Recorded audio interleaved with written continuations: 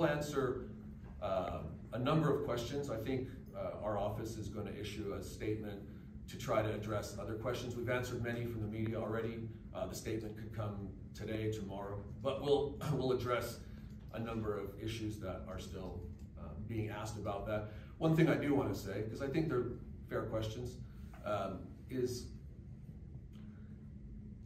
these allegations, which I believe are serious and ought to be taken seriously, I hope they don't in any way diminish the resolve that we have as a community, as a state, definitely in my office, to continue to attack the issue of human trafficking. I hope it doesn't diminish the urgency that many of us feel to combat what I think is a very real crime that affects real people in the state of Utah.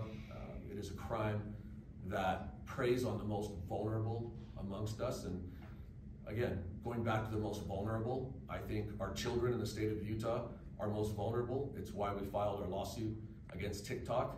And if there are any more questions about TikTok, I'm happy to field them. What did you know about the couples ruse though in 2014? We can ask if there are any more questions about TikTok today. Is there any more questions about TikTok, anyone? What did you know about the couples ruse then? Do we have any more questions about TikTok? Yes.